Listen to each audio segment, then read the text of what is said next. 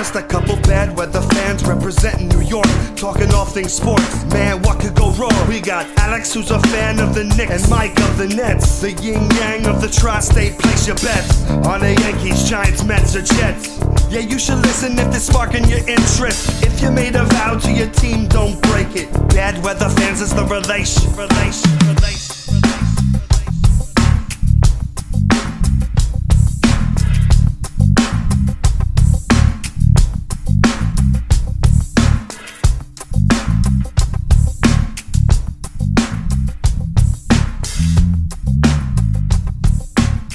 That's right. These Bad Weather Fans, episode number 86, take 2. Mike Biseglia. My voice just cracked. Alex Benesowitz. We're on one tonight. So let's, we've got a lot to unpack and we'll do it here. Okay, a couple of things. We were in the middle of doing our episode and I get a text from my dad and he says, Kyrie Irving. My dad's, I guess he's the intern for this, the producer or something. Producer, yes. He goes, Kyrie Irving's on Instagram Live. And my first thought was, oh, God. Because I knew we were in the middle of doing this whole conversation. We had some great net points, Nick points, whatever. But we had to listen on Instagram Live. So I'll start with that. Let me lay everything out. I'm going to be like Mr. Producer here and give a rundown what's about to happen. We're going to break down Kyrie Irving's Instagram live on Bad Weather Fans. What we'll do next is, after that, we had a really cool conversation about the Knicks and Nets in general that we still want you guys to hear. Don't look so upset, Alex. So we will then play you that back. And then we actually have a really cool interview for you guys. It's Kerry Kittles, part of the New Jersey Nets team that went to the NBA Finals in 2001-02, 2002-03. Should mention, and obviously I think it goes without saying at this point, we recorded with Kerry Kittles before Kyrie Irving went on Instagram Live. Not that we went deep dive into Kyrie, but I will say I just want to let the audience know that with a frame of reference of when we did have the conversation, it was before the Instagram Live. So Alex. Mike, what's up? How are you? So the Kerry Kittles interview is not dated that badly because we didn't go into details about if he's getting it, if he's not getting it. It's just if he's here, if he's not here, it's pretty much that's it. So the Kerry Kittles thing will be fun. Yeah. But we, how are you? I'm good. That's great. We were talking about the Knicks preseason win. That's great. And then 20 minutes into our chat, all of a sudden Mike gets a text from his dad like, we have to end this because Kyrie's going live and everything we just said is bullshit. Like the whole my cousin Vinny's scene where he's like, everything that guy just said is bullshit. That's my favorite line from the movie and maybe my favorite line of all time. And that's where Vinny falls asleep. Yeah, he falls asleep in court to give his perspective. And everything that guy just said is bullshit. It's pretty much what happened. We had it was really good. What we said, nobody will ever hear it. No, maybe we'll play the blooper. The blooper. Well, yeah, I mean, we'll hear. We had a good argument. You'll hear it soon about Knicks and Nets fans and why Knicks fans got so happy with the Nets fans and then how everything fell apart and etc. So we don't need to do too long here because it's kind of redundant. But Kyrie went on IG Live and let's talk about it. What part do you want to get to first? So we'll start with he said a lot. He said a lot, but didn't say anything, in my opinion. But go ahead, Mike. No, he said a lot, but he did have a few good quotes, and I think a few things that are worth bringing up. And then the rest of it was probably just spinning around in circles. Because if you're going to be on Instagram Live that long, you just say the same thing over and over and over again, especially by yourself. You're not in a conversation with somebody; you're just talking. And I think the big thing from him is he was saying, and I'll start with this, that he's not against the vaccine. He's just against having somebody tell him to take it. So he's cool if you or I want to get vaccinated. What irritates him is if somebody goes to him and mandates that he has to do it himself. And what I took from this is the NBA said you don't have to get vaccinated, which you don't. That's not a rule they have mandated. But the city of New York said you had to. And he was like, well, wait a minute. The NBA said I didn't have to get vaccinated. Now the city's saying that I have to, and I think it just pissed him off to no end that this is something that he believes in not doing, and now he's going to be told, someone's going to tell him to do that. No way, no how. I'm not being told what to do. I'm not doing this. I'm standing my ground. And I guess I feel from this, there's, at least for the foreseeable future, define foreseeable, that's up to you.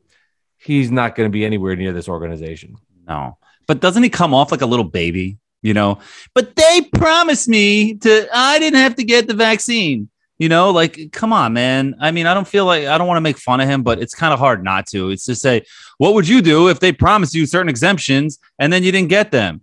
Well, the NBA promised him because they didn't know this law was going to be really coming. And then it came, and now you have to get it. And what can we do? They did everything they could. They fought for him. They got the practice facility as a private building so he could practice with the team. The NBA did that for him. They did everything they could, but they couldn't get the mandate lifted for games because it would look terrible for the city to make the rich athlete be able to skate above the rules when everybody else has to follow them, and they couldn't let him play. And now we're here. And it's just, I don't know who he's mad at. Like, he's placing his blame on the NBA or the Nets. And then it's just, and the Nets, maybe the NBA and the Nets are one here. And then he really should be mad at de Blasio in the city, So it's just, who are you directing your anger at? And, he said one quote that he said that was really eye-opening, which shows he's not going to play, was, in my opinion, was the money thing. I don't know the exact quote. He said, I'm giving up the money and, it's not about the money. And if I lose it, and everybody's saying you're going to lose all this money, so what? That's a direct quote. So what is what he said. So he's not playing. He's rich. He's taking a stand. He's standing up for everybody who's gotten fired and get mandated. But guess what, Kyrie? You standing up for yourself and standing up for those people is not going to give those people their jobs back. You're not doing anything.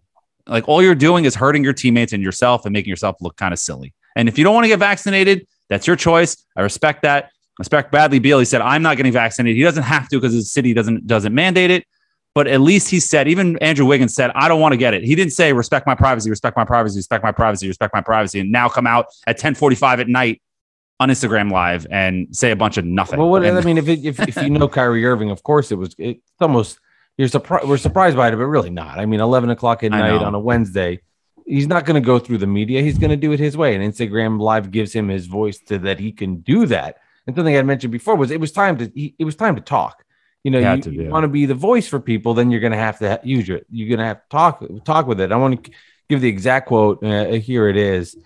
Kyrie Irving says on Instagram Live that he's against vaccines being mandated as they are for the Nets players in New York City, but he's not anti-vax. Irving also says, don't believe that I'm retiring due to the vaccine mandate. And I saw a good perspective here from the Glue Guys, the Nets podcast on Twitter. And they're like, well, if anything, that gives maybe the Nets a little more leverage that if they do want to try to trade him, at least he just told everybody that he does not want to retire. And it sucks too, because Alex, how many weeks ago we had Ryan Hickey on, and I was defending Kyrie in the sense of you can't trade him for Ben Simmons. You can't make that deal from a talent standpoint and on an organizational standpoint. It doesn't make sense because of the puzzle pieces. At this point now, it's like, yeah, I think I'd have anything. The only part that I wouldn't, here's why this would be the scary part of trading Kyrie to the Sixers for Simmons. He could play. Yeah, and he will. And he'll hurt torment the Nets. Right. And it's not even your fault. You know what I mean? Like, he'd play. So that's why maybe I wouldn't do the deal, kind of being tongue in cheek here. But man, it's just a never ending pool of vomit drama. And it continues again. And here it is from Kyrie Irving. And I'm glad he spoke. I'm glad it's out there. I'm glad he's made his comments. And I mean this, I'm ready so desperately to move on from this whole thing. I've had enough of it. I've had enough of reading about it. I've had enough about Knick fans making fun of it and saying, I told you so. I told you so. I'm done with all of them, especially the Knick fans that don't even watch the Nets play and come up with the most asinine takes that don't even make sense. There's somebody in particular that's been driving me utterly insane. It's not you. I won't mention who it is, but driving me crazy with his snarkiness and dumb points. Point is, I'm ready to move on from it. I'm ready to break down the Nets, Kevin Durant, James Harden, and the best medicine for all of this is Tuesday night when the Nets invade Milwaukee. And I'm sure it'll be a huge part of the conversation on the broadcast, but we can just get to basketball and enjoy it. And I mean this, Kyrie. You want your space. You don't want to be a part of this. Good riddance. Let's move on. That said, if you want to come back, we'll be waiting for you. I can't wait for a second quarter of the Nets game and Kyrie goes on IG Live in the middle of the Nets game. Imagine that. Like Kyrie's breaking down the Nets game. That would be like so you should funny. Be here. Oh my God. I hope that happens. Guys, if you're sick of the TNT broadcast, maybe you don't want to hear Stan Van Gundy and whoever the hell's doing the game with him. Reggie Miller. Could you imagine that? Give him the idea. That would be unbelievable commentary. Oh my God. Him breaking down the Nets on Instagram Live. Is there something against that? I guess not. No, he's not working for anybody. I don't know if there's rules when the team plays. There might be like, I don't know. He can't broadcast the game, but he can talk. He can do whatever. He can talk. He can't give play-by-play, but he can talk. Oh, this play is this and this is that. But you know what? He's reached the level of Stephon Marbury because Stephon Marbury was the crazy New York point guard for a while. He went to China, resurrected his career and his life. That's great. Good for him. But he's a little off. And he was in the comments praising Kyrie Irving. And that's where you're at right now, man. And that's in the nicest way I can say it. And it's just to the point where what is like... it's not about the money and you don't want the money and who cares if you lose money, but you're also saying you're not retiring, but you're also saying you're not getting vaccinated, but you're not anti-vax, but you're anti, like, it's just like, there's a lot of like, you're saying a lot, but not really anything. I know you kind of explained the vaccine point, which makes sense where he's saying he's just against people getting mandated to get vaccinated and he wants to take a stand for those people. But like I said, doing this is not going to force those people to get their jobs back or get vaccinated. All you're doing is hurting yourself and your teammates and your best friend. So, and Michael Biseglia. And I said Michael on purpose. So it's just, it just like makes my blood boil. And I don't really care either way. It's like, what are you like? You're not deep, dude. You know what I mean? Like you're just saying you don't want to get vaccinated because you were told one thing and another. That's it. End of story. I think. What are you talking about for a half hour? I think. You know what I'm saying, Alex? I really believe it's as simple as, and I think he's using the voice as the voice thing, and I truly think it's just a matter of they said I could do it. Now you're telling me I can't. I'm going to hold my ground. End of story. Okay. Well, I think losing a year of your career. Enjoy losing a year of your career. And now that doesn't mean it can't change. Doesn't mean it can't change. It doesn't. It doesn't mean it can't change. But right now, it doesn't look good. If I'm Kevin Durant, I'm breaking into his apartment or his house, and I'm just shooting him in the arm and be like, "Here you go." Come on, now you're vaccinated. What does Kevin Durant think right now? And oh my God, he'll never say it publicly, but at some point he might snap. But I don't think he's too real, like as in a good way. Where that's his boy. Never do that to his boy. Ride or die with his boy, and he might yell it and curse at him behind closed doors, but with James, he'll never say it. He'll never say it out loud. James Harden seems to be getting tired of it. He might snap because at that press conference today, he was like, "Have you talked to Kyrie?" He's like, "No." And then he was out. The best thing for this team is to play basketball. Yeah. It's just time. Yeah, it's just time. Talk about something else. Yeah, I wonder how Kyrie will feel in like right now. I'm thinking human emotions. Like right now, he's on his. He's taking his stance, but I wonder in like 2-3 months when you're just you're watching it and the guys are having fun, you get jealous. You know what I mean? Like if somebody were to do Bad Weather Fans and fill in for me, like I took a stance where I wouldn't do the podcast with you, and Dolan J. Trump did it for a couple months, and you guys were having fun and joking around. I'd probably get jealous and feel, I'd be like, I want back in the party. I wonder if any of that will happen. I don't know. That's how. Yeah, it will because you talk to you see interviews with ex-football players and like Joe Montana, for example, after he retired. I remember seeing an interview with him. He's like, the first season I didn't play. What I missed the most was Sunday morning and Sunday afternoon. You're getting to the stadium, the crowd's going nuts. You're going through the lineup and this, and you're getting excited to play and the scheming and the excitement. But what he doesn't miss is Tuesday and Monday when you're in pain, and it's just like, it's over, so there is going to be that itch. It's just, and it's not football. So it's, your body doesn't take that kind of beating. So, but there definitely will be that kind of itch from him, but you might see him just show up random parks and start balling. Like that'd be cool. But what is the end game? I keep saying that. I didn't say it on this episode, previous episodes. What is his end game? To make sure that vaccine mandates are lifted? Like, what is that? Is that your end game? Because you're not going to win that battle. Like, you're not going to win. Yeah. There's just so much there's so much unclear. There's just a lot unclear. And that's why I think it boils down to he's upset that somebody he was told that he could play, and now he can't.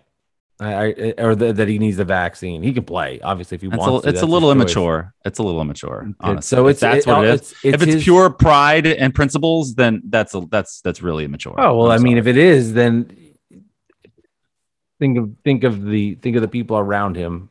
From teammates. But why didn't he just say this from the beginning? Why is he doing the respect my privacy thing? So that's what the things. It doesn't add up to me. No, like you just say what you felt from the beginning. Like Wiggins, like Beal, they stood on their principles. Wiggins got it, and he looked upset. And I respect that so much more than somebody who's hiding behind respect my privacy and it comes out with some random Instagram live after torturing all of your teammates and your friends and your fan base.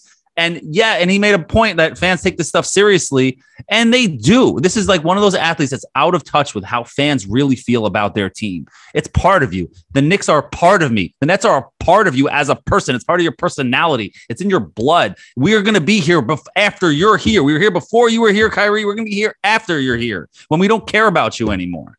You know what I mean? So it means a lot to us. I mean, the vulgarity and cursing a player out and telling him, get the fucking vaccine and what the hell's wrong with you? Like that's a little too much, like like things like that. That's a little too far, but to act like fans shouldn't care is a little bizarre to me. He said something along those lines. It's just, there was so much like we were watching it together. We stayed on Zoom and it was getting me mad. Yeah. He was getting me angry just listening to it because he wasn't saying anything, but he was saying things, but he wasn't saying anything, So, well, and now I'm doing that. I'm doing the same thing he was. Yeah, we're basically doing that. So we've exhausted it. We saw it, and we'll see what happens, and we'll see how they are moving forward.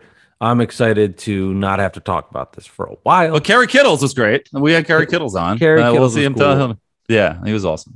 So before we get to Kerry, as I mentioned before, we did have some recordings that happened, and we thought there were some fun back and forth Nets-Knicks conversation that you guys will enjoy. So that's kind of the latest on Kyrie Irving. It did break during Bad Weather Fans, but we'll use that to transition to our Net-Knick conversation that actually occurred before this. So if there's bits and pieces of it that sound dated, it's because they might be, but the gist of the conversation is still there. So here's our convo about how Net and Knick fans are living in this world together and things that are coming from it. So enjoy, y'all. I know you had a very fun day on Twitter and you were celebrating very, very much. And it was weird for me to see you celebrate so much. I did not know, because I guess I didn't know you during that time of the 2019 offseason with the free agency. I didn't realize how big of a deal it was for you to see the Nets have a bad day. And I think you went on, I think a lot of people went on these extreme measures. And I know you're having fun with this fucking Usher burning, but it's like let it burn. The franchise actually is. I will say this: I thought the Nets handled everything really well. Mm-hmm. The point from the Knick fan, like me and many others, I'm not going to speak for anybody else, but I believe a lot of people feel who are happy about what happened with the Nets. The whole the Nets did this, and now the Knicks. Look what the Knicks going to do. The Nets signed this guy, and look what the Knicks can do. Why isn't it just about the Nets? Why you got to trash us when you're doing these great things? Just do the great things. What is that? Why are we involved in the headline? Knicks don't sign free agents, but the Nets do. Like, why is that the headline? So that annoyed us. And annoyed me. And on top of that, this whole situation broke that perfect perception that the Nets franchise had nationally. And that makes me extremely happy because it was enough. It was the culture thing. Oh, look at the culture. Guys, you went 42-40 and got lost in the first round. Okay, relax, guys. Like, you know what I mean? It went through that whole just the whirlwind of stories and tweets and videos and TV shows on how bad the Knicks were and look how great the Nets are. And it's just years and years of that. And then you fast forward to now and the Nets still haven't won anything. You're in year 3 of this.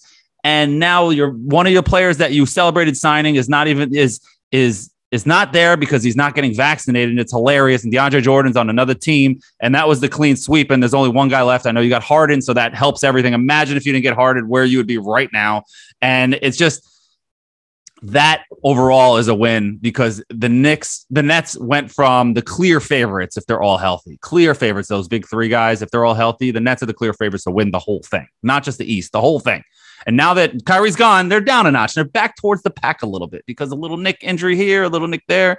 And you never know what can happen, like what happened last year. So that's what the cause for excitement was. Not that I'm rooting for injury, but you know what I mean? That's what the cause of excitement was, where it's like they're down a notch and the perfect perception of the Nets organization has taken a major shot. I feel you. Congrats. And the day is over and you move on. I mean, the truth of the matter. Oh yeah, it's over now, but it was exciting. It's over now. Enjoy it. Enjoy your day. Enjoy your day. But like you've said to me, and like you've said on this podcast, and like you've said to other people, there's no off-season championship. So yeah, you can have your fun watching the Nets have a bad day, but it doesn't take away that they are in the mix to win a title. You're right. Now I'm disappointed because the Nets just lost their third best player, maybe their second dynamic scorer behind Kevin Durant, and it makes them a way less formidable team. They're not nearly as good without Kyrie Irving. True. And I know it's a sensitivity on my end when I see people then going like, they're burning up. This franchise is a disaster. Look what's happening. The franchise is not a disaster. If you look at what the Nets had to handle and what they did, tell me what the Nets did wrong in all this and how they handled it. They tried what they could do for them. Well, we don't know because we don't know the timeline. We don't know what happened. That's the whole thing. Yeah. But I'm saying there wasn't like there's this PR nightmare and there's fighting and they are unified in what they're doing.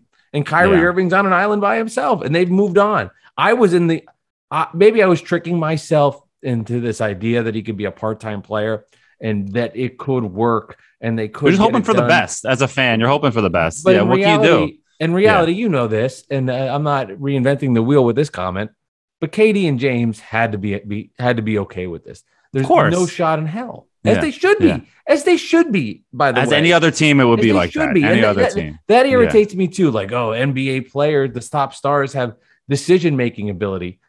When you get to be that level and that good, and these guys are around you, they should have some decision level making ability because they're so important to the team. How could they not?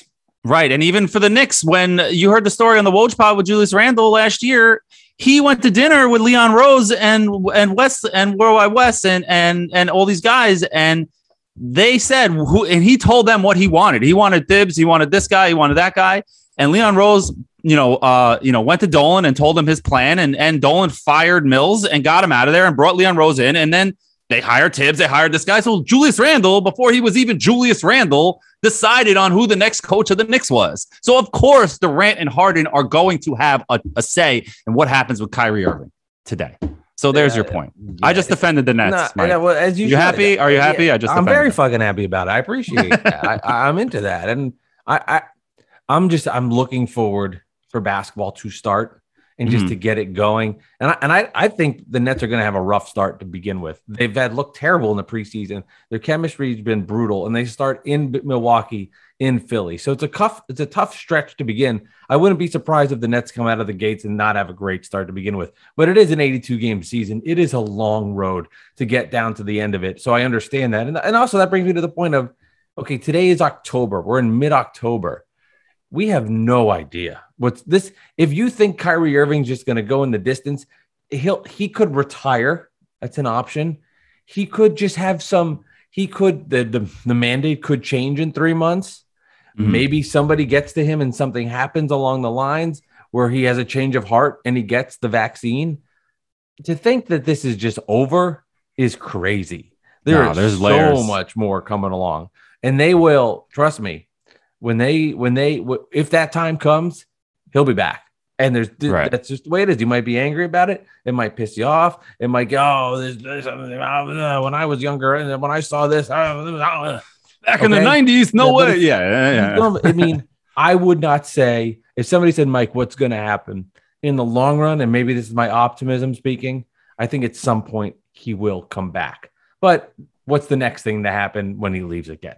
So I have finally gotten to that reality. It's funny how like Cavs fan told Celtics fans told Nets fans, and here we are. And now you're here. Well, I was trying to tell you. I mean, I didn't know a global pandemic would come. Like, who could predict that?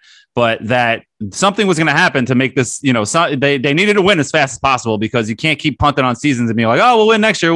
This is not something. The window is not as wide open as you think. Pretty much is what I was saying. And obviously it was a little more dramatic with it, and it kind of upset you, and I'm sorry, deeply apologize. Well, that first year, they didn't. It was a mess. It was a wash. Yeah. Well, there's no Kevin Durant. You knew they were losing. There was an expectation to win. No chance. Yeah. Last year is when it started counting.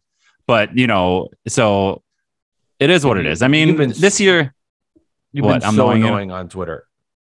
So annoying with like the stuff. And I had to explain to people, like, he's just being an asshole. Don't fall for it in the night. With which one? Which point? People, which point? Just when you have to, like, making the point that Kevin Durant had a bad playoff. Or like, because he shot the air ball at the air ball. I'm like, guys, don't take that seriously. The guy had an all-time performance and played every single minute and did everything he could imaginable. I mean, the guy was he was by himself playing the champions, the future champions. Yeah, I know. The debate talk shows during the time was, is he better than Larry Bird? Is he eclipsed Larry Bird? Is Kevin Durant better than Larry Bird? So don't take it. Larry Bird's really good. I mean, if talk shows are making that comparison, don't take Alex's tweet, and I did, about the damn air ball too seriously. I forgot I had been so long since I saw that play. In my head, I thought he brought it up. He brought it up on like a fast break. I forgot it was in the half court. He reminded me. Over a guy a foot shorter. No, I'm just kidding. No, but it's no legs. Yeah, no, he was done. He played too many minutes, but it's just, that's all in fun, man, because he's taking shots at each other. I mean, the Nets fans have been taking shots at the Knicks fans. It's not you personally. It's like the group of Nets fans, and you know who they are on Twitter, that they're the guys that they'll never admit to anything. Like, you'll admit, like, oh, Kyrie should, do what's right to get on the team, but they'll just keep twisting their way into doing everything possible to make it a homer take and this and that. And like, that's the kind of people where 3 years ago we're trashing the Knicks, and you know what? They deserve to get trolled. They deserve to get shots, because you deserve this, because their perfect perception is done. And that's why we're giving it back to you now. Don't dish it out if you can't take it. It's just as simple as that. It was weird because I never thought of the Nets of having a perfect perception nationally. All I cared about was, come on. Yeah, of course they did. Not you, but everybody. Look at this perfect organization. This is how you do it. This is how everything should be done. And look at how great they are. And they changed the culture. They didn't have draft picks. It's amazing. They are, come on. It was nonstop. Maybe I heard it more because it annoyed me, and you were just like, wow, this is great. Nets are great. Like, this is awesome. Well, from my end, I never saw the Nets have any attention nationally. So it was pretty cool to hear that and hear, just see them on TV. Yeah. And I can't explain to you why national people hate the Knicks or got on the Knicks. I can tell you from my end, there's an arrogance with the fan base, and they think they're the Knicks fan base, and I believes in their heart that they're better than everybody else. And there's probably some of that irritates people. And I think at its core, there's something about that. The Knicks. Well, you always say it. It's Yankee fans without the championships. Is the Knicks fans? It's if you took a Yankee fan and a Met fan and made love, and you're like, "This is what we got." Oh my god, this is disgusting. That's what it is. It's the Yankee. It's the Yankee fan arrogance with the Mets kind of reputation, and it's disgusting. But that's what it is, because they were the only team in the area, so that makes sense. And then here come the Nets, the little old engine they could. The Nets, throwing a billboard up, they're and cute. And then, but it was. From my end, it was. This is the core of the podcast, but it's like let's move the sticks, let's move the goalposts. The Nets will come to Brooklyn; they'll never overtake the Knicks. They'll never be as big as the Knicks. The Nets will never get free agents. It's impossible. It's a Knicks town. None of those free agents will come. Okay, they can, but the only reason that they came was Kevin Durant was hurt, and he wouldn't have done it if he wasn't hurt. If he wasn't hurt, of course he'd be a Knick. Of course he'd be a Knick. Of course he'd be there. Well, they told us he was going to be a Knick until he got hurt, so I don't know why you want us to not believe that. I mean, you just told me the national. Every reporter was saying and that. Now you're saying that they're viable. Make up your mind on it. Well, okay. Well, who are you supposed to believe then? I mean, you get reputable reporters that are telling you, and then you have other reputable, like non-reputable reporters that are on TV that are trashing the Knicks nonstop. There's more than one reporter. You know what I'm saying? Like, there are people that I like that are reporters that say that you trust their credibility. Even people that hate the Knicks that were saying Durant was coming to the Knicks. Right. And he didn't. Yeah, exactly. So he didn't go. All right. So now it was okay. He'll go to the Nets, but Kevin Durant's not re-signing. You think he wants to be there? He's a mercenary. Then he resigns. It's just always something new to find, to move it. And that's what annoys me. At some point, deep down inside, and Knicks fans, you know it, deep down inside, you are taking joy out of the Nets' bad day because you know part of your territory was taken. So that's why you're having a celebration, because your whole island has been invaded and you don't have it all anymore and you have to share it. And that's why you get so much joy when there's a bad day for the Nets, because you care about them. They're your rival and they're a pain in the ass to you. I admit that. I admit they're rivals. I admit they're here. I admit they're relevant. And that's why I got excited. Well, that's why at least I'm honest. You're honest. I'm honest. There's been people. I'm in touch with myself, Mike. I know who I am as a person. I'm an adult, and I understand. I can look myself in the mirror, and this is who I am as a person. And I understand. I hate the Nets. I hope they lose. I hope everything falls apart. And I know that they've arrived, but and I also say all the time, we'll see if they actually have fully arrived. If when all these guys are gone and they go back to being a regular team, if they still have the attention that they're getting now, because the Knicks get the attention whether they're good or bad. It's not a new one; it's the truth. That's the new one. That's the new. We've got to the part where the Nets are now relevant. So when they leave, they'll be irrelevant. But I'm saying that's the new. No, I'm not saying that's going to happen. I'm saying we'll see if they are. It's not a new one. We'll see if they are because. It's true. Is that not true? You've agreed with that point on this podcast before that I brought it up, that we'll see if they actually have arrived and they actually have real fans. If when these guys are gone and retired or washed up, if they're still big, loud Net fans, or they just go back into the bushes like Homer Simpson. You know what I'm saying?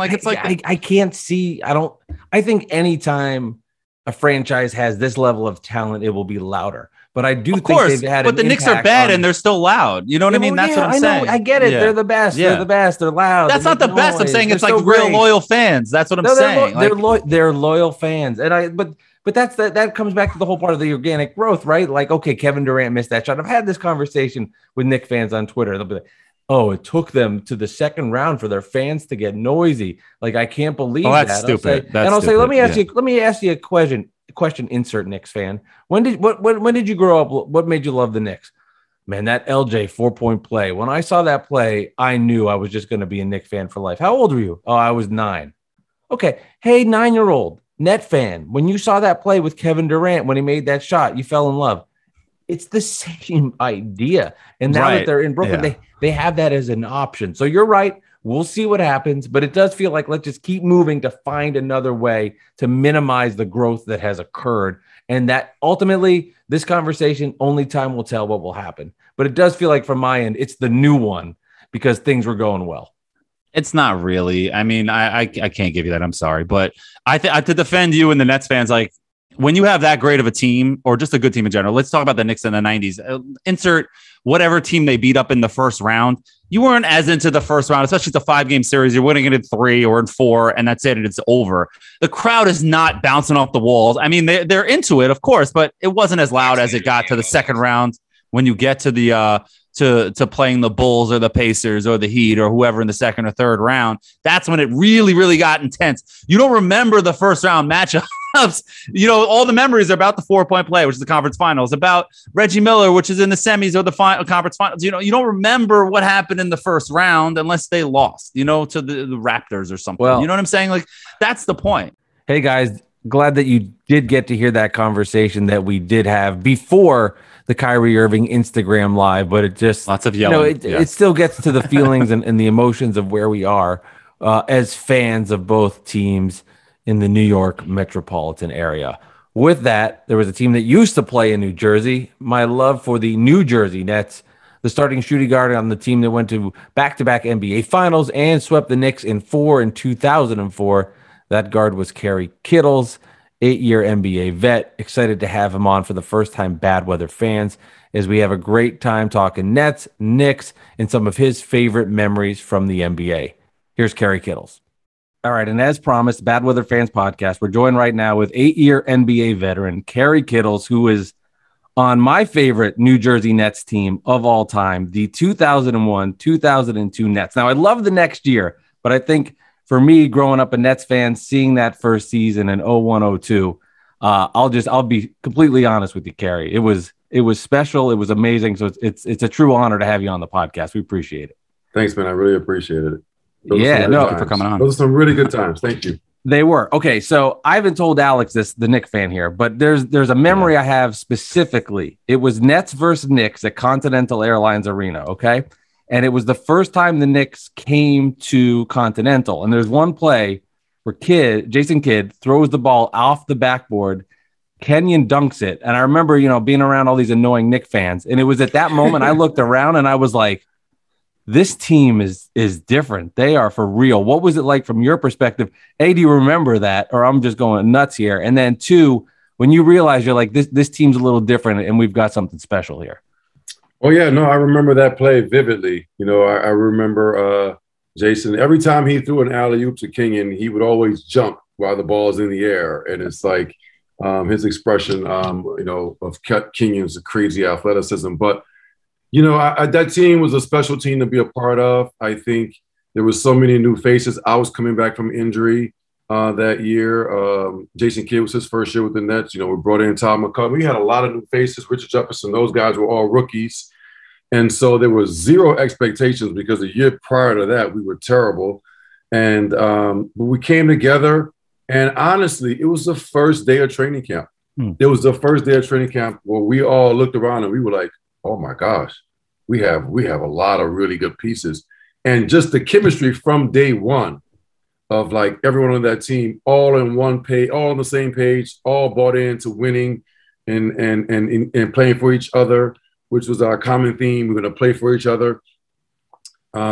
Really is special for basketball players at that level to be all in for the team and not really think about themselves. And so to know on a night-to-night basis that you have a chance of dominating the other team, you're probably going to win most of your games. That's a great feeling to have because you said 82 games is a long season, but when you're that good, it makes it that much more special. For sure. I don't know if you know this. We had your boy Richard Jefferson on the podcast on episode 6, if anybody wants to listen.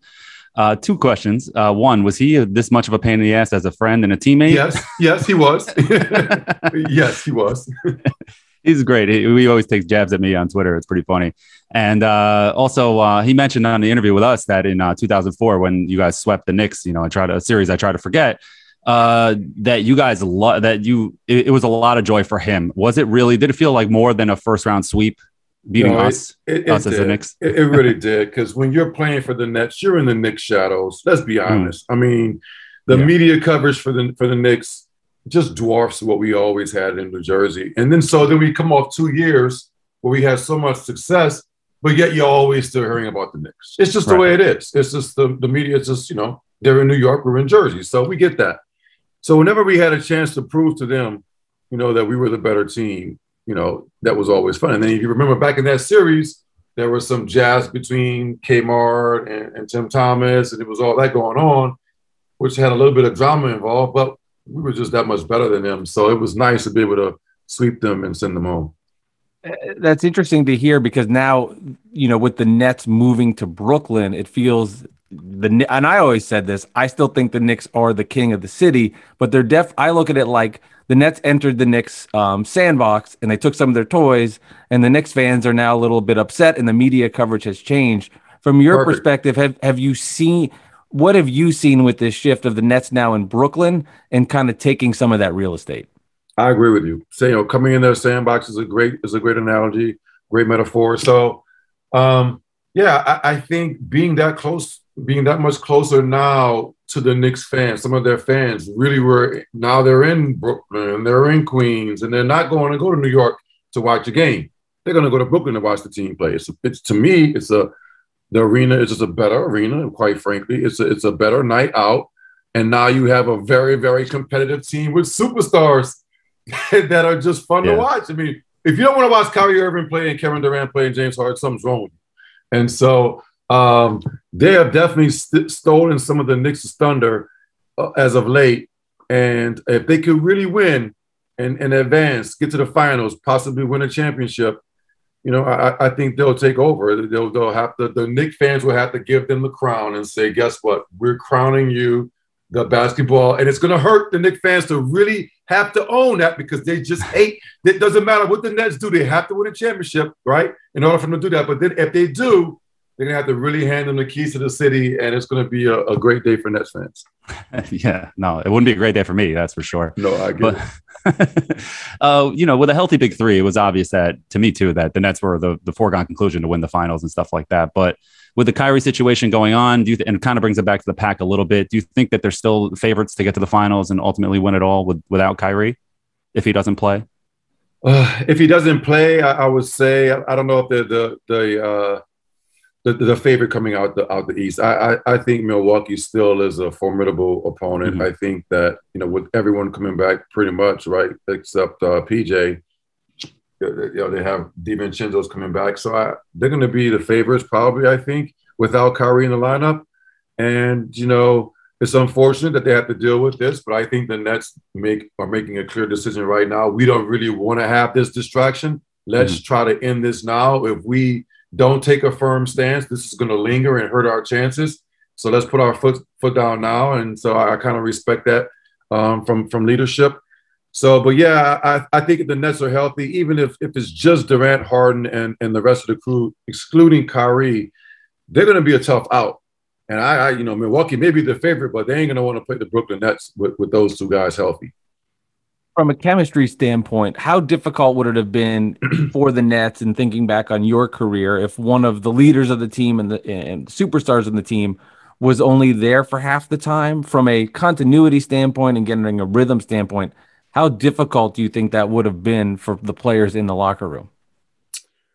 I think in my era, we were probably, just in general, the NBA, most teams were just older, more mature teams. And, you know, our teams with the Nets, we were a very mature group for the most part, except for Richard.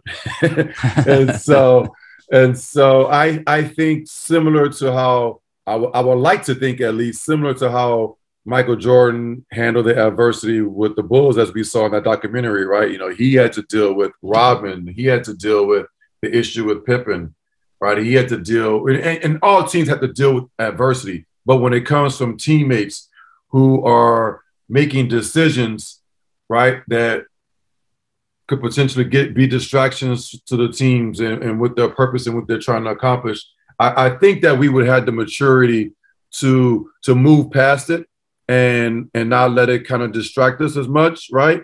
But it's easier said than done, right? Because I think what we're seeing now from the Nets is this has been he was a distraction last year because he was taking time off and there wasn't great communication from both sides. And there was a lot of ambiguity around why he was being out. So now they're doing it, it's reoccurring. And so I think now it's something that the Nets don't want to deal with. So I don't know. That makes sense. And as somebody who went through your major knee injury and missed the full season, do you find it amazing how great, sorry to bring that up. Do you find it amazing how great Durant has looked post-injury? I know it was a different injury, but do you find it amazing how well he's looked? I was shocked to see him perform at that level.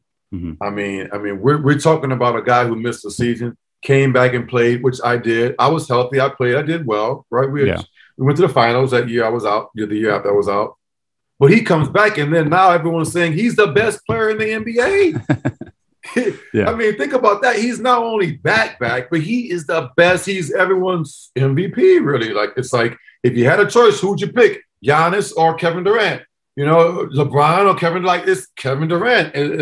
And so, I mean, wow, it goes to show you how talented he is, how committed he is, how much he loves the game and loves the sport. The work ethic to be able to, I know what it takes to be able to get back to take your body from being one place. We'll see what happens with Klay Thompson in Golden State. Mm-hmm. He's out a whole season. You know, will he be able to regain his form and where he was performing prior to his injury? So, remarkable season he had last year. I'm looking forward to watching him play this year. He did well. I mean, gosh, he carried the Olympic team. I mean, he went. Not only did he come back and play and do well in the postseason, and I mean, 47, 49 points, and then he goes to the Olympics and carries us to gold medal. It's like, this guy he's an incredible basketball player. Ball all the time. Ball. He loves it. And when you hear him talk, what does he always say? It's all about hooping. Mm. All he cares about is just hooping. And that's great. I'm curious, Kerry, from your perspective, and you mentioned this earlier, when you were playing in Jersey, had the two teams that went to back-to-back NBA finals. And I think this is where I have a chip on my shoulder, and it's why Knicks fans just get on my nerves so much in this arrogance. Was it ever frustrating from your point? You're like, we've got this incredible show here where we've got an MVP, and Jason Kidd should have been the MVP that year and not Tim Duncan. We're running up and down the court. We're throwing the ball off the backboard. He's kicking out to you for threes. Incredible defense. Was it frustrating to then be like, hey, why are we not getting the same kind of coverage right now? Yeah, it was frustrating. Looking back on those years, playing in the Meadowlands, it was an older arena, and it just wasn't a lot. It was very family oriented. It wasn't a young, I mean, gosh, you go to the Barclays Center now, it's like, wow. I mean, everyone's in their 20s. Yeah. Everyone's in their 20s. It's like dark in there, like the garden, like you're in the theaters. It's a different atmosphere. And yeah, we thought at that time we definitely needed more shine, right? We thought that we could have been promoted as one of those teams across the NBA. That's really funny. I mean, we're playing today's style. That was, 15 years ago. So, yeah, I know it's interesting now to be able to see how the game is being played and what they're promoting. And we look back on those years. I mean, we did it all. We were exciting in the open court. We had athletic players, this exciting superstar in J. Kidd. And, it's unfortunate we didn't win a championship. Yeah. So how much did it hurt when you saw Kenyon and Kidd play for the Knicks in 2013 and have success? Did that hurt a little bit? That hurt, man. I tell you what, I was they were happy good too. They were really good. I mean, looking back, right? I mean, they haven't had a season like that in a long time. So, that was interesting to see those guys actually in those colors. I don't like to think about that, honestly. And, yeah, I wish it never happened. Yeah, I send that pic to Mike a lot. A pic of them too in Knicks uniforms. Ouch. Drives me nuts. And you said before, the Nets were playing a brand of basketball in 2001, 2002, more spread out, fast break, shooting the threes. And I was at the Nets-Knicks game in the Garden. It was like 2002, and I remember this game specifically because the Nets that day hit 14 three-point shots. And at the time, they were like, oh, my goodness, 14 three-point shots. This is unbelievable. This is so many.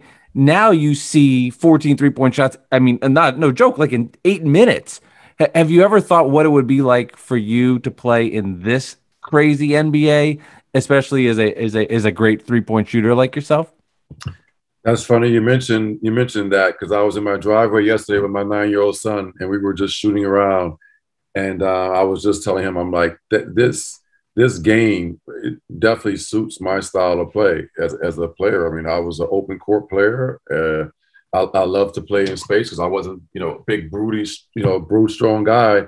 So, and then the threes, I mean, goodness, everyone I talk to now in the NBA, they're trying to get their players to take more threes.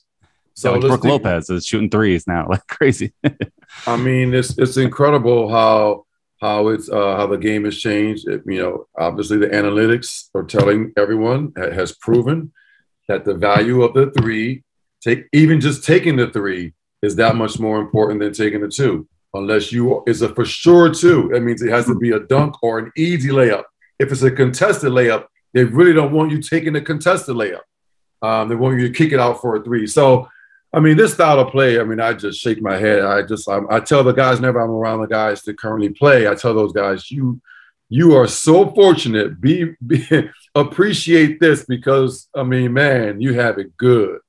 You have it really. Scotty Brooks told Bradley Beal that he wanted him to take a few years ago. He wanted him to take 23s in a game. And he was trying his best to get Bradley Beal to attempt 23s, and he couldn't get him to do it.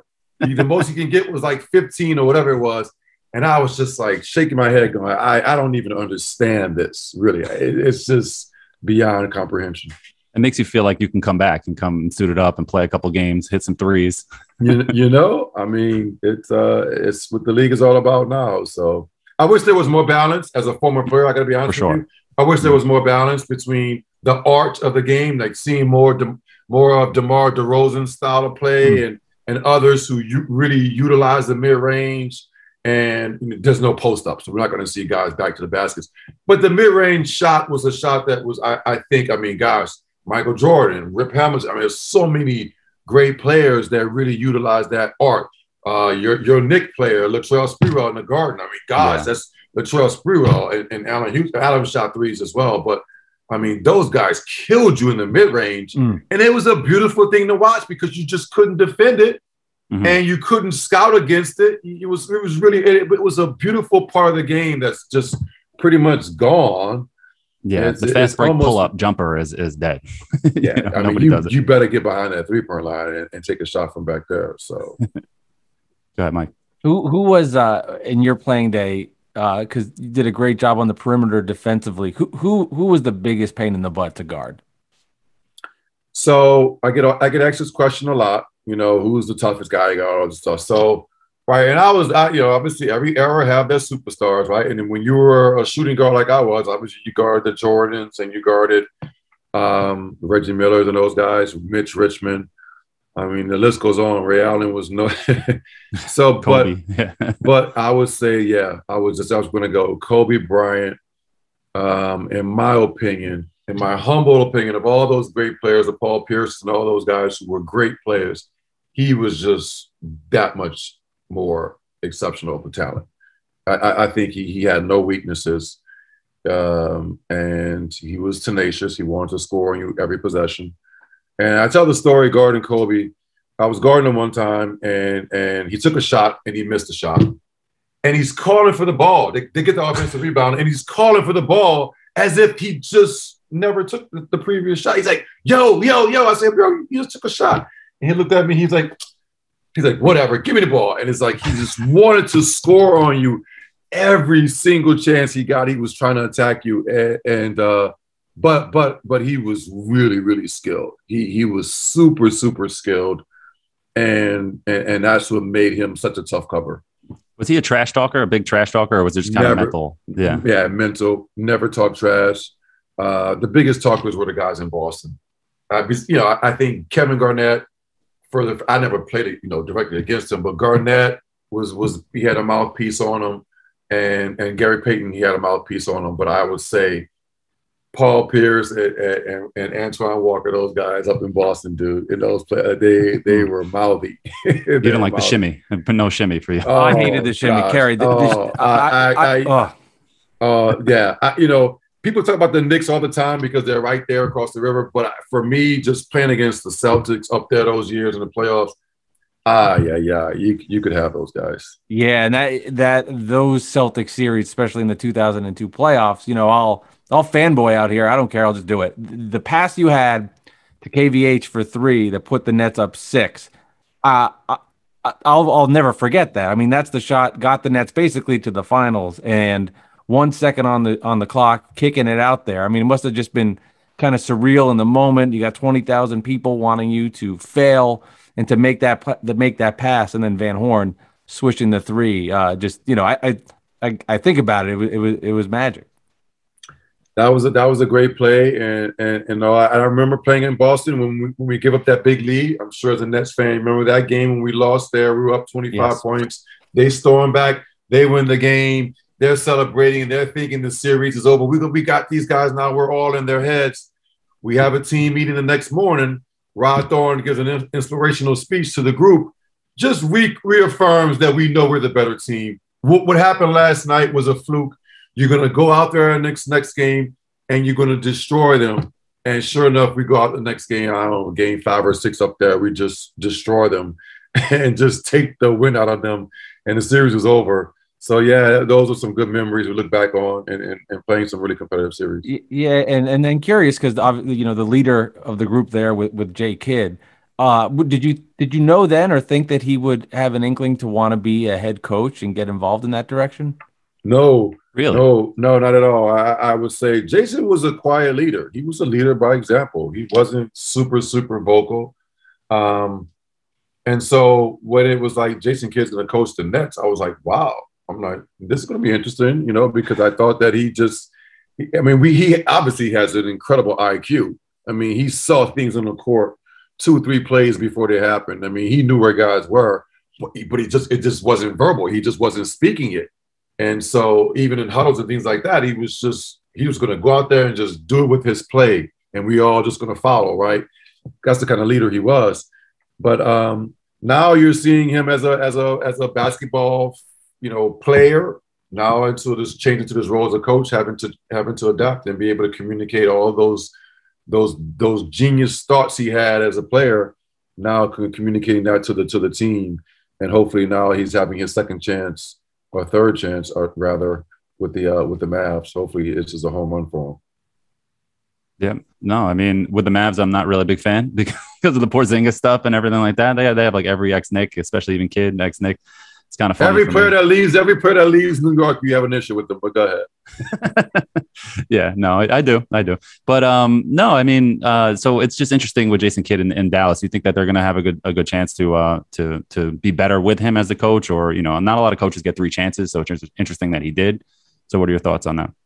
Yeah, obviously, when he played there, they won that championship with Dirk, and he spent time getting to know Cuban. There must have been some kind of connection there, I think. And then, I would say that it probably helped when the guy that's leaving the head coaching job recommends a former player. When Rick called out, basically said they should hire J. Kidd because he thinks that would be a good match for Luka Doncic.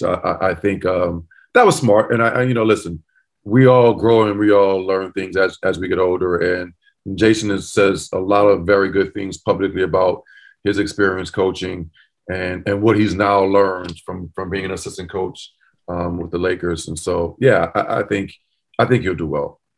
Well, Kerry, this has been a lot of fun. Really appreciate you coming on. I could really just annoy Alex and we could go back on all these memory trips. I'll leave you with this one and then we'll roll. But Game 5 Pacers, Reggie Miller hits the shot, which we now know afterwards with instant replay was actually 0.1 seconds late. But I'll never forget when Reggie. I didn't know that. Yeah, that's what changed actually the institute in some of the replay. When he hits that shot, I'm sitting in my seat. I fall to the side, hit my eye on the corner of the seat.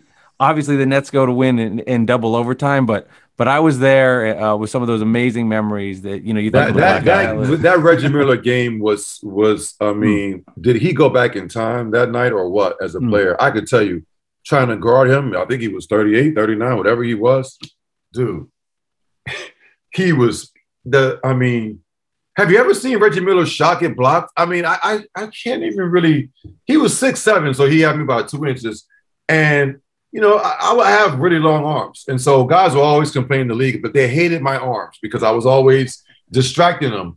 But Reggie, it was like that night, I'm like, who is this guy? I mean, obviously we know who he is, but it's like, I didn't expect this guy to be that hot and to make those clutch plays. Then he drives down the lane and dunks the ball over like 2 people at 38, 39, whatever he was. It was, I mean, to me, it speaks to, when they say like superstars, they're like, guys that are just that elite, right? You have NBA players, you have guys that are perennial all-stars, and then you have Hall of Famers, right? That's the difference. NBA players, perennial all-stars, they're amazing. Guys that make the all-star team every year, they're good. And then you have Hall of Famers. They're in an elite group. And the Kobe's, the Reggies, the MJs, the Iverson. I mean, I can go to Iverson stories. I can go all day on him. They're just elite, and when you play against those guys on the court, the fans don't really know. They say, "Oh, he's good," whatever. Ray Allen, "Oh, he's good," but I'm telling you, when you play against the Hall of Famers, they're special for a reason. They distinguish themselves from everybody else for a reason.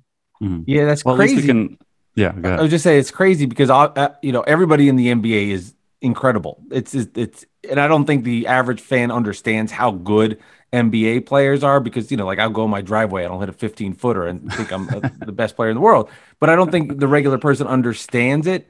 And then when there's just another level of player, it really just shows how unbelievably gifted some players are to get to that level is just truly incredible, like you're saying. Yes, you play against Alfred Payton at a gym in New York City, and Alfred Payton would destroy you. 21-0. Yeah, exactly. And then you're like, right. And then you watch him play. And even Drew Holiday, who's a perennial all-star, now NBA champion, gold medal, right? He's a great player.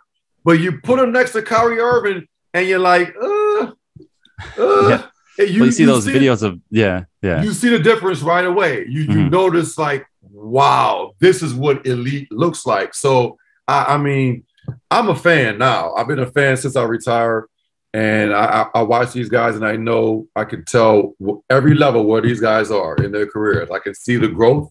I saw the growth in Giannis when he first came in to being right. Remember when he first came in? Anthony Davis was a better player. And then he caught him. And there was all this talk between who's better, who'd you take, Giannis or AD? And now, two-time MVP, NBA champion, people probably will pick Giannis. Mm-hmm. The vast majority of fans across the NBA will pick Giannis over AD. So you see this growth in certain players. As a fan now, I can appreciate it because I know it takes a lot of hard work, right, to push through to get that much better when you are already an elite player. And, so I'm just a total fan now. I'm obviously a Nets fan. I just follow the team. I'm encouraged by what I've been watching the last few years. And, I'm excited for this season, upcoming season.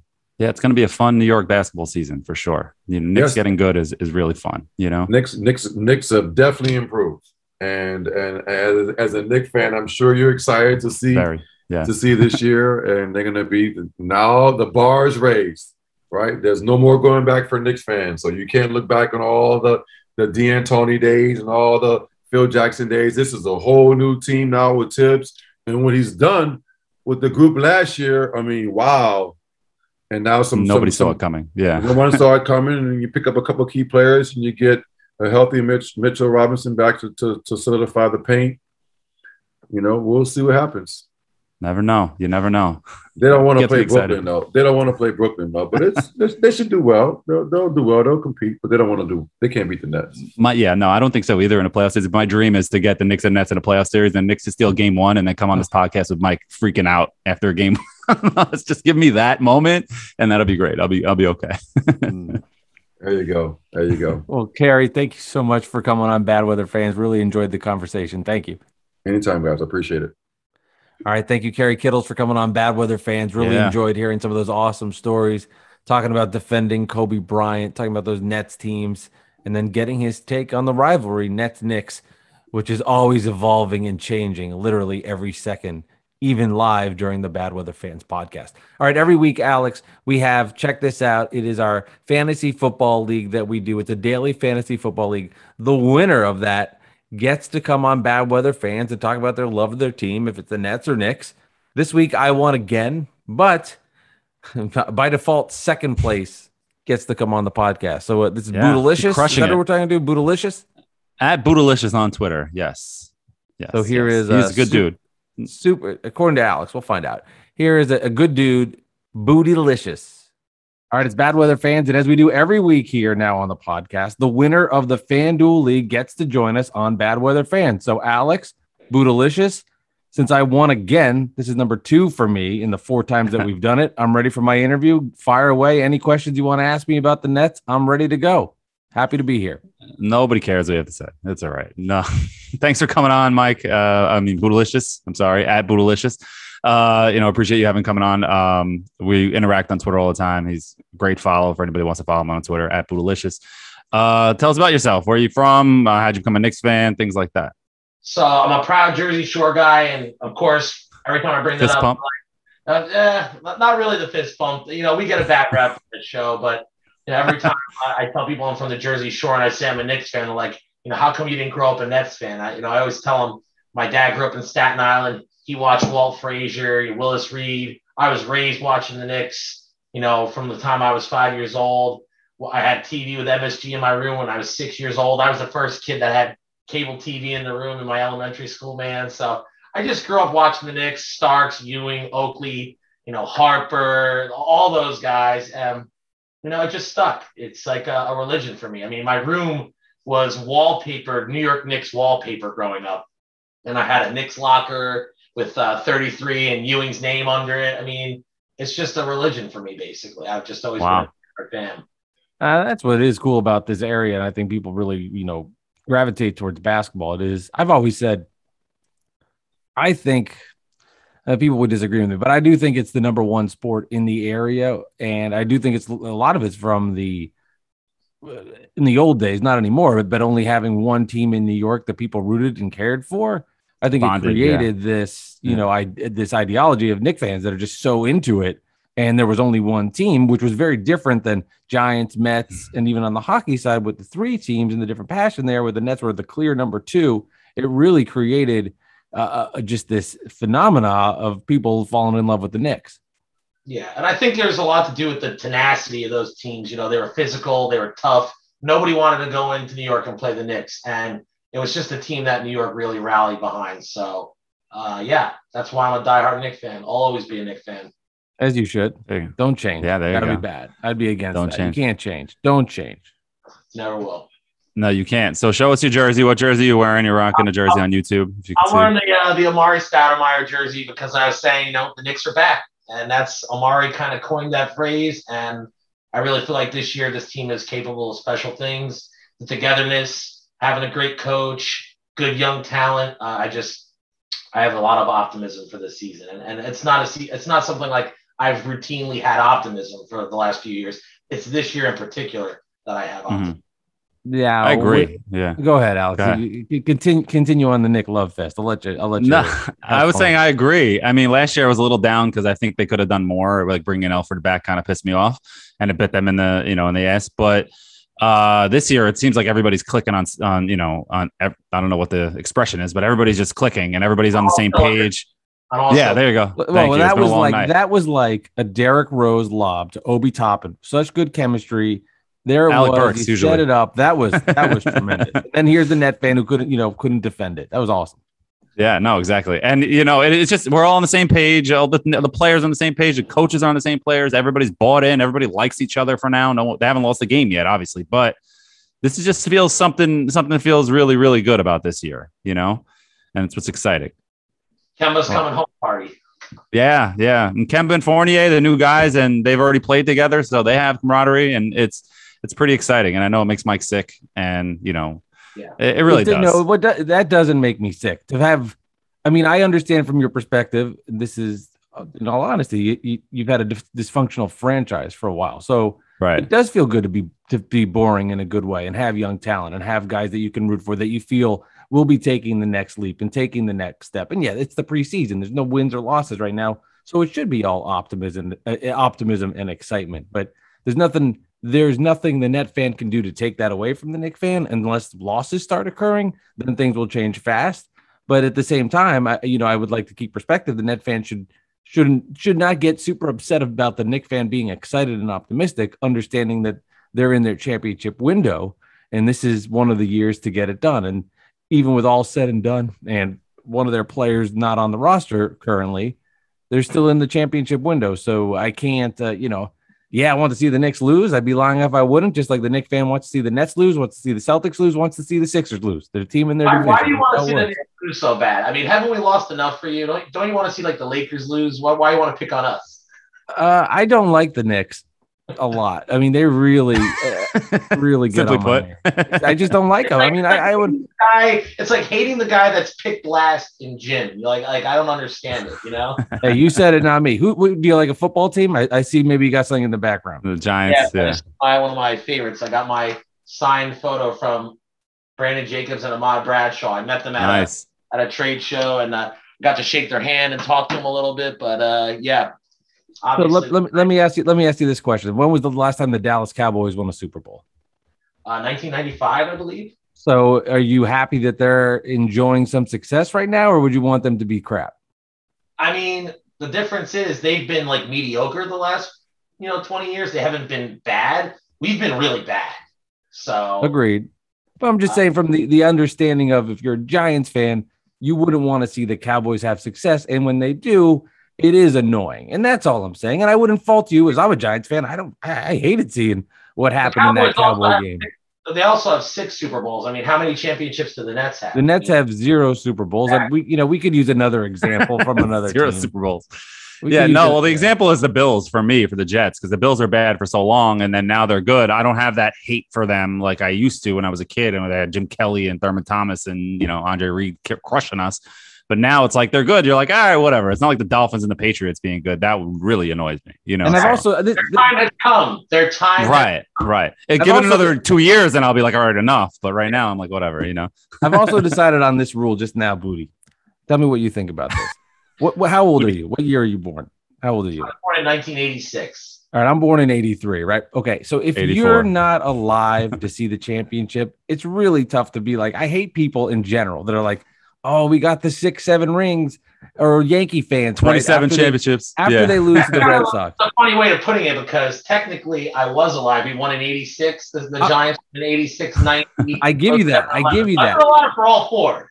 Hey, me too. I get it. But it's the annoyance is like a Yankee fan, right? Who says we have 27 rings.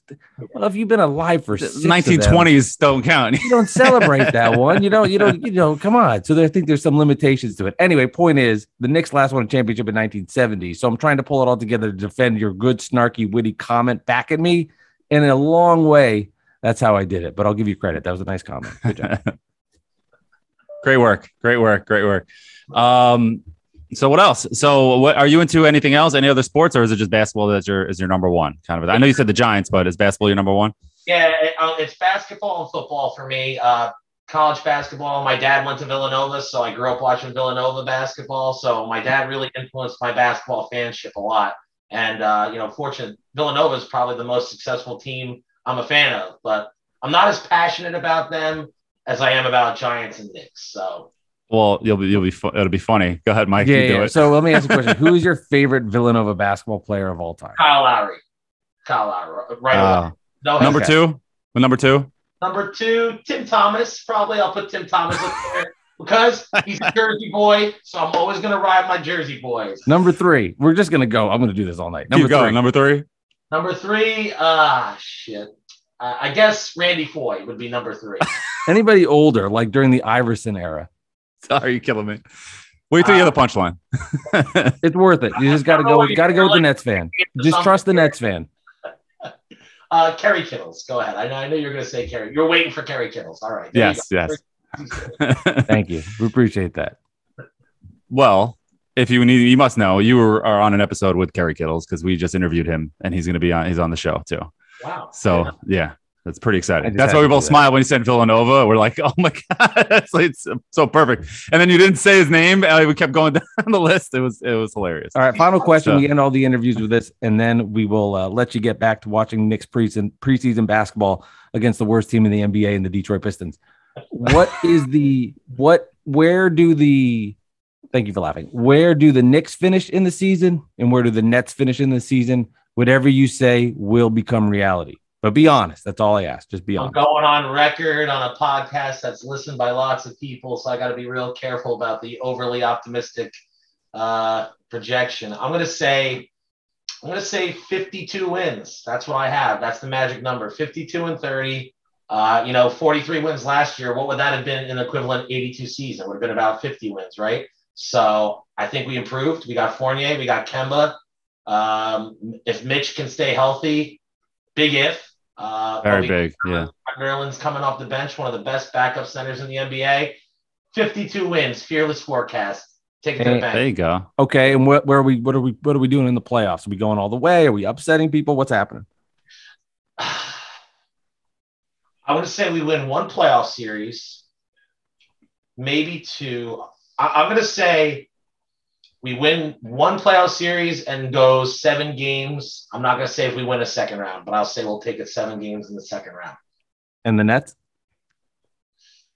I mean,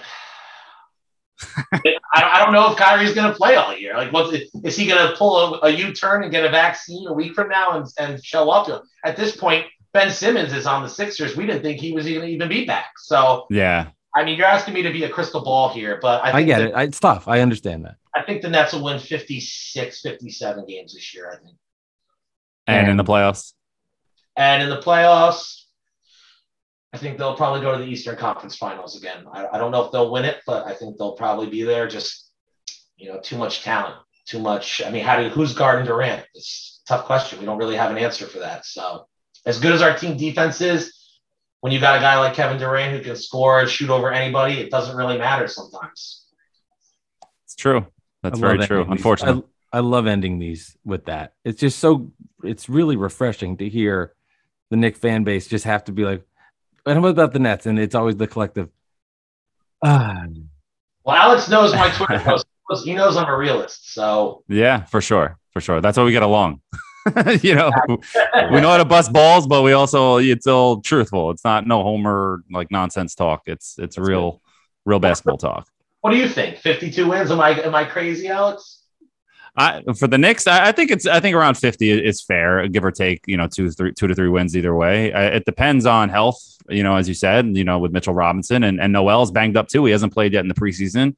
And I already saw Julius Randle twisted his ankle. I'm sure he's fine. He stayed in the game, but I don't know why you push a guy in the preseason when they get knocked out. And I think Rose took a low bridge at some point too in the game today versus the Pistons. So it's just, I don't know why they're pushing them so hard in the preseason. I get it's Tibbs' thing, but that could end up biting them in the ass. But overall healthy, if RJ takes a step is really the key. And RJ is like the key to everything right now. I know Kemba and whatever, but if he takes a step, they can be scary. And so far, looking at RJ's career, he's made those steps. 14 points rookie year, 17 points a game. If he goes to 20 and like 7 or 8 rebounds a game and makes that next leap like he's been doing so far in his career, 52 wins, fearless, man. I'm going with it. There we go. Yeah, and second round's got to be the goal. I mean, I know we want the championship's a goal always, but realistically, they got to get past the first. Unless they go in the first round, they go out in 7, and it's a hard for it. But you can't go down with a whimper like they did this year versus the Hawks and get smacked around. You can't do that again. I'm going to put it like this: anything less than 2 playoff series wins, I'm going to be disappointed. Yeah, that's fair. That's fair. All right. Well, I will. Thank you for coming on. Appreciate it. It's a pleasure. It was a lot of fun.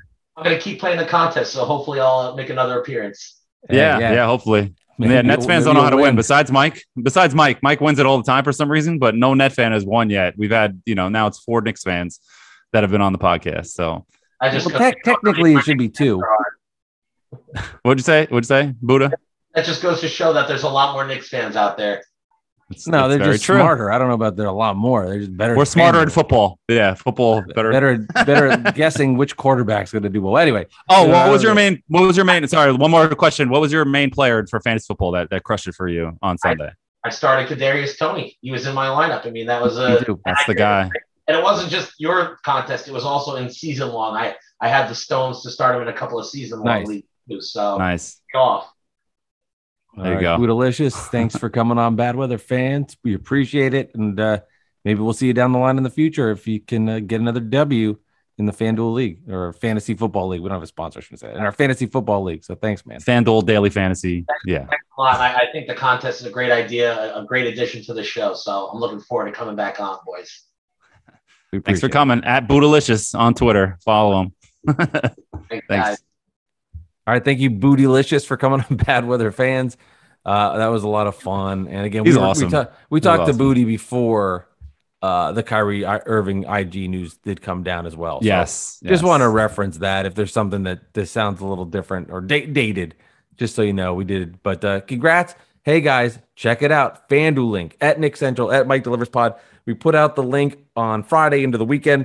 Click on it. It's $1. If you win, you get to come on the Bad Weather Fans podcast. All right, Alex. Let's get to the poll question and then Jersey stuff. Guess what? The poll question is actually about basketball. Isn't that amazing? Isn't that amazing that we can actually talk about basketball? Thank you as I had an initial poll question. I ran it by you. What do you think about this? I couldn't think of an idea for the poll question. I do it weekly at Nick Central on Twitter. And it was about Kyrie and what Knicks fans think about Kyrie. But thank God we didn't. I deleted it. I told you. I just got to be honest. It was good. So you are a producer. You should, get into that business. I think you'd be really good at it. Yeah, I realized, it doesn't pay. Okay. So, by the way, Mike was there. It was a producer for 10 years at CBS Sports Radio, just so everybody knows, if you don't get the joke. So anyway, Knicks fans, given the current Knicks fans, given the current state of the roster, do you think the rookies get buried on the bench? Yes or no? Yes or no, and then comment who plays. Yes. What do you think? Because you have so many veterans and so many other younger players that need time for this team to succeed. I can't imagine the young players getting minutes. I could see it here or there when injuries pop up, but for the most part, no. I don't expect them to get major minutes, but if they do, maybe someone will perk up. And also with the history from Tibbs, I'd be surprised if he did. Let's think about last year when Emmanuel quickly was playing as well as he was, and he wasn't even getting the minutes Knicks fans wanted. I have a hard time believing now. You like that I gave good Knick points. I'm glad. Yeah, I'm like, go, man. You're like a Knick fan now. I'm not. Evan would be mad. Evan Roberts would be upset with you that you're breaking down the Knicks like this. Yeah. It's just here's what it is. If you watch the games, you can give points about it. It's just how it works. It is what it is. You follow it, you know what's going on. Yeah. Yeah. So my point is, Quickly did play a lot. He played consistently, but he should have started over Alfred a lot. You know, I just can't imagine now with more depth with the Knicks that these guys will get minutes. I'd be surprised. Yeah. So the fans voted yes, 80% yes, no is 19.8%, obviously. Yeah, like you said, you know, I don't know what rookie's going to play. Quentin Grimes is the first round pick, but I think everybody's most excited about Deuce McBride and Jericho Sims. But Jericho Sims is probably not going to play if Mitch and Noel get healthy. He'll probably go to the G League. So I can't see an avenue for any of the young players really getting a lot of minutes. Maybe Grimes because he can shoot. So you can always carve out a role for yourself if you can get in there and hit a couple threes, you know, get hot. But so let's see some comments. Let's see. So we have our boy Bobby B at Rude Boy MYK. At best, it will be similar to what happened with Obi. Hopefully not the 1 minute game though. But I can see them getting more minutes next season. Yeah, Obi was injured and was coming back from injury, and Tibbs played him 1 minute in a game once. And in that 1 minute, Elfrid Payton missed an open alley-oop, and his line zeros across the board. So that ruined his point per game stats for the whole season, but he didn't play that well during the season until the playoffs anyway. So anyway, I'm rambling. So James Celestin at Rebirth Chaos 09. I think Grimes gets playing time because of his abilities to shoot. Tibbs says they have to earn it, and that's what I see. Okay. Our boy Jamaican Paulie at call_me_Faust, F-O-S-T. Yes and no. I feel Grimes has a better chance to play because we are thinner at the three, more so than the point guard. Yeah, Deuce McBride is the point guard. Let's see who else we got. We have Maurice Mo Brown at Mo Breezy 213. I think injuries will force McBride and Sims into the rotation. Let's see. We have Jasper NYK 2-0 at Knicks on Clutch. Probably Grimes and Deuce. Sims could be a very valuable player for now, but well, let me start over. Probably Grimes and Deuce. Sims could be a very valuable player for now, but that Mitch and Nerlens are out. So I think them both are buried on the bench, but maybe tonight when we play the Pistons, maybe they can get their chance of getting minutes. So Grimes and Deuce, she's a good fan of ours. Funny tweets. Let's see. That's our homegirl, Mike. Then we have Tim Shady at Tim Rice-A-Roni with an I. Maybe Roni's always spelled with an I. That seems definitely. But why is that a bad thing? All that tells me is that we have some legit depth. These kids will be able to learn behind some great players, and when they get their chance to play, odds are it will be meaningful minutes. See, I don't know about that. That's always the chicken and the egg kind of thing. Do rookies get better by playing or by sitting and watching? I mean, it's like the quarterback in the NFL. Did they get better play when they sit for a year or when they play? You know, I think for always NBA play. NBA play. I agree. Quarterback in the NFL, it depends on the situation. I think here is the question is, are they better when they are forced to be a young team and they're the leaders and they lose a lot and get terrible, like glorified stats because out of necessity, or like a team that they join that has stars and they can be a role player and learn that way? I'd be curious what that better end game is in that scenario. Yeah, like the role player, I think, is the best way for an NBA player to get in there. You know what I mean? Like Cam Thomas of the Nets is going to get, I mean, especially with Kyrie. Yeah, now he has the avenue. He's going to get, and that Shamit's gone. They're going to need a guy off the bench that can get buckets, and he's just stepped into another 5 to 7 minutes per night. He's a bucket getter. He's a bucket getter, huh? He has looked good. The bucket getter. Yeah. No, I mean, you always need a bucket getter on the bench. And let's do one more. Knicks and Dimes at Knicks and _Dimes. I think they'll get worked in through the season like Obi and IQ. That's Emmanuel quickly, Mike. Maybe not as much playing time because of our guard depth. So pretty much the same answers all around, all across the board. I don't know. It's just nice to talk basketball. Knicks won tonight, so that was cool. Randall and Rose, got a little banged up, but I'm sure they're fine. So I want to give season. I want to give a shout out on Twitter to the net fan, the Sixth Borough, who gave us a really nice shout out on Instagram and is a good fan of the Bad Weather Fans podcast. So that's appreciated from both of us. Thank you for sharing the love and spreading the love about this pod. And he wanted us to talk a little Jets. I don't know if I have that in the mix tonight. That we'll be doing Zach Wilson quarterback comparisons with Josh Allen. We'll save that for another time. But thank you. Yeah. Thank you, this is bro. Jets lost. Giants lost. Giants got injured. Knicks, Jets, The game plan sucks, and they got down 17-0, and they lost, and that's it. Another bye week. Who cares? I'm over the Jets right now. Okay, Jersey trivia. I'm not over them, but yeah, whatever. Yeah, go ahead. So Dolan Trump sponsors this. He wanted me to let you guys know the IQ shirt and the Make Knicks Great Again in home whites. Any shirt order for the rest of the preseason gets a free mask. Oh, nice. See, he's trying to help the pandemic. And Dolan J. Trump, man of the people. Need some merch. Check him out. Yeah, so jersey number trivia. We did every episode early on. We did a jersey number on each side. Let's say we're episode number 34. I'd ask him I'd pick a player on the Nets, and he'd have to guess. He'd pick a player on the Knicks. I'd have to guess. But now we're on 86. And Dolan J. Trump now gives us random jerseys. He texts us each, and we have to guess it. So who wants to go first? Do you want to go first or me go first? I'll read to you first. Okay, let's do it. Is that how we did last time? I don't remember. Who knows? Who cares? Kyrie clogged my brain. I can't think of anything else right now. I'm too woke now. He wore 32 during the 2018 season, his only year playing for the non-dysfunctional New York team. 2018, number 32. Okay, go ahead. He was drafted 9th overall in 2014 by the Hornets. Wow. Why am I drawing a blank? You're not good at the recent ones. Yeah, the recent one numbers, I'm not really good. 90s, I crush it. Yeah. No, I get it. I don't even know what number the players are now. It's weird. All right. In his 7-year career, he has played for 7 different organizations: Portland, Minnesota, Charlotte, New York, Denver, Chicago, and most recently, the team that is self-destructing in Brooklyn. So he was on the Nets. Is it Henry Ellison? No. 32. Even though he was drafted by the Hornets, he was dealt alongside Gerald Henderson for Nick Batum during his rookie season. So he's dealt to where? Even though he was drafted by the Hornets, he was dealt alongside Gerald Henderson for Nick Batum during his rookie season. So he doesn't say. So he's traded to the I'm Blazers. just reading his questions. What's that? No, was it the Blazers he was traded to? No, he didn't play for the Blazers, right? His longest tenure was with Portland, where he played 3 seasons. It's not Jimmer, right? No. With the Knicks, he started 57 of 68 games, averaged 8 points, 8 rebounds, both career highs. Oh my God. Now I need to get this. 57 games he started? He averaged 8 and 8, which is respectable for this trivia. This trivia is like 3.2 usually. 30, and he was what? What position did he say? He doesn't say. He attended the same university as Jared Jeffries. That doesn't help me.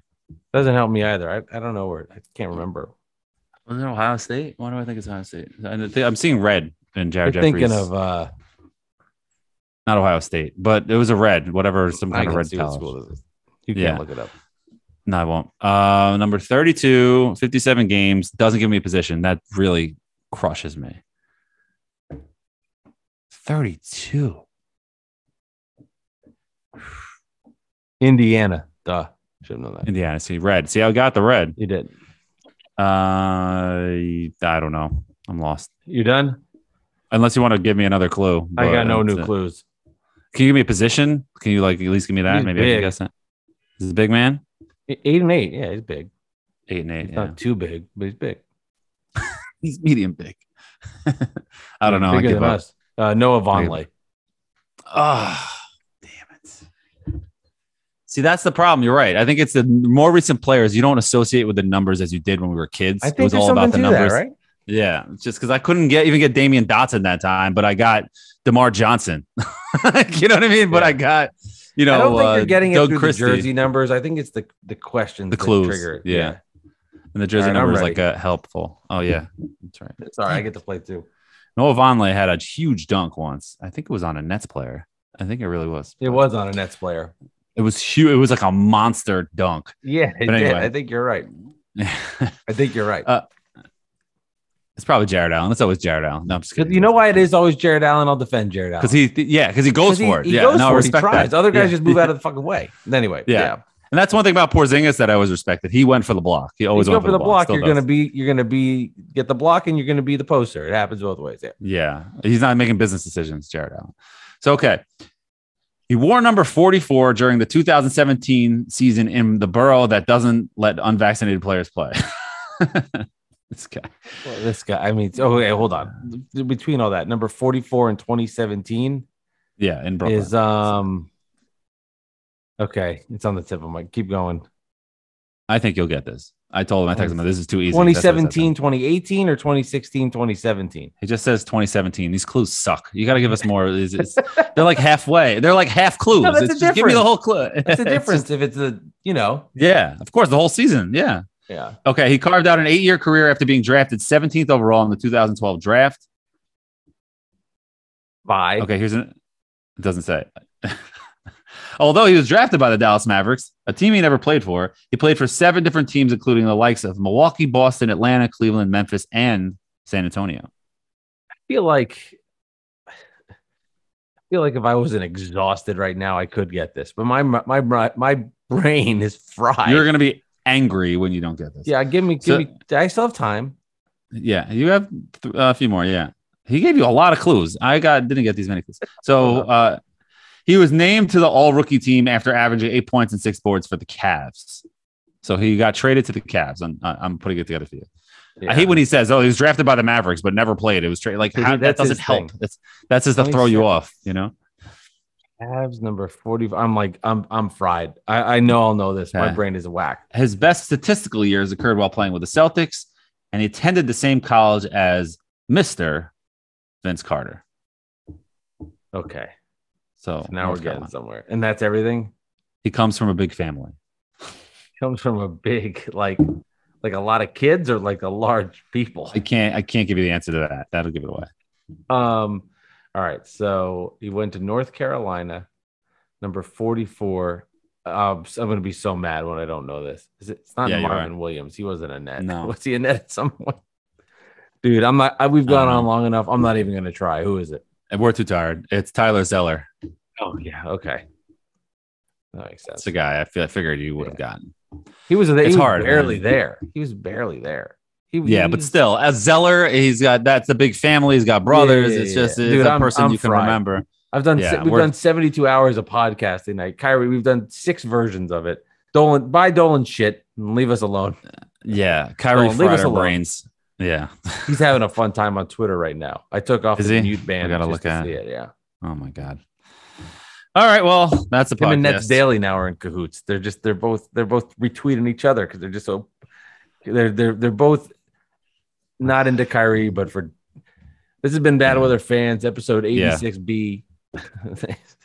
Thanks for coming on the podcast. We appreciate it, guys. It's been fun. We're having a good time. A lot of shit happened. It's the first time we had a live episode. I think that's pretty dope. The live breaking news, in all honesty. So cool to have that happen. Thank you again to Kerry Kittles. Thank you again to Villanova standout Kerry Kittles and Villanova fan Bootylicious. Things you say together, and good stuff. Alex, we'll see you next time for 87. Yeah, we have our big fantasy basketball draft on Monday. We'll talk about that next week. I don't know if anybody's into that, but that'll be fun. Mike's first year doing fantasy basketball for the yearly fantasy basketball. Never done it. And never done it. It's going to be exciting. It's going to be exciting. And I am the commissioner, so I can cancel your team if you get out of line on this podcast, just so you know. Anyway, that's fine. Honestly, if you did, I'm doing it as a favor to you, so please. Well, it costs money, so $75. I didn't know. You didn't tell me that. It does. Where was that? $75. Jeez, that's a lot of Uber Eats. Well, you don't have to pay. You don't have to pay until the end. So, like, if you win or place in the top 3, you don't have to come out of pocket. So that's what we do. So put away like $5 a month. Now he tells me. Yeah, the savings. Great. All right, Bad Weather Fans, episode 86, the Kyrie Instagram Live edition. Talk to y'all later. And Kerry Kittles. Kerry Kittles. Thank you, Kerry. More importantly, Kerry Kittles. Yes.